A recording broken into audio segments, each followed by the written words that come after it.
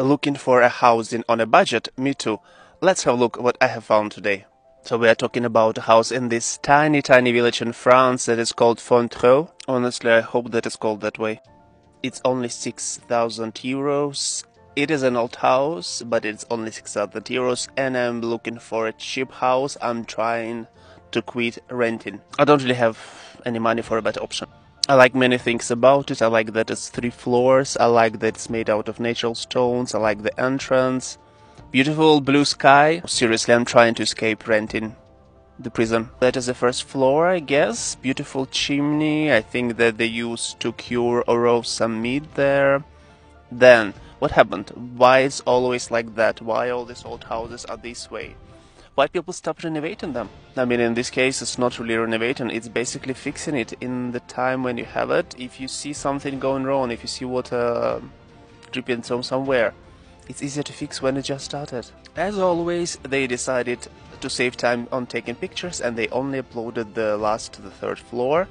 What I like about it is that there is chimney evacuation, this little thing in the middle, so I think because it's exposed is great, so it will heat my space during the winter time. And with the current prices for electricity and heating and all that stuff, it's really important to have independent heating system.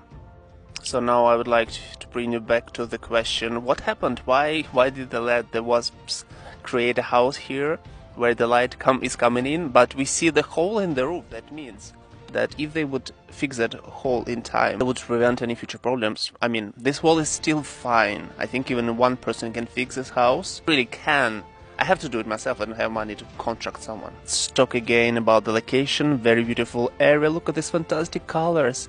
You can see how the sun is shining on the right side of this picture. You can see that owners divided the plots with trees, and it really looks very beautiful. It does look, and it's a tiny village. Look, it's just the size of my head. So to get to Paris, to the capital of France, from there it would take almost 9 hours. Horrible, horrible. But transportation in France is horrible in general.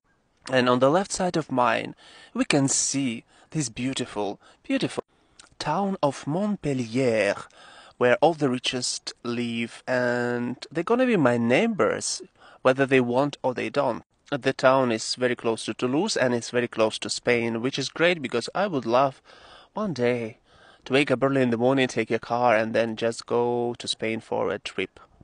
And here comes a serious question. How do I remove this filter from my face? I don't